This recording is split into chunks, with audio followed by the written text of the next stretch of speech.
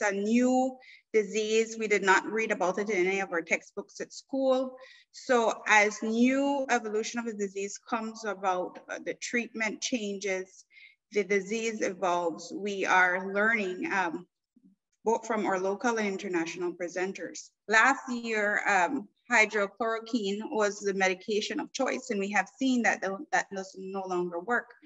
Same ivermectin came popular once in all over the world, even in our national protocols, but we have been seeing how scientific data is showing that, you know, in the clinical trials, it doesn't work.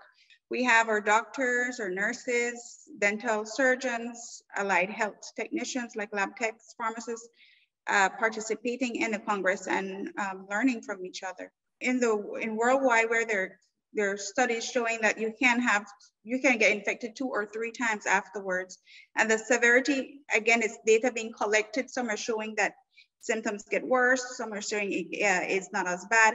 So this data is being collected as we speak right now.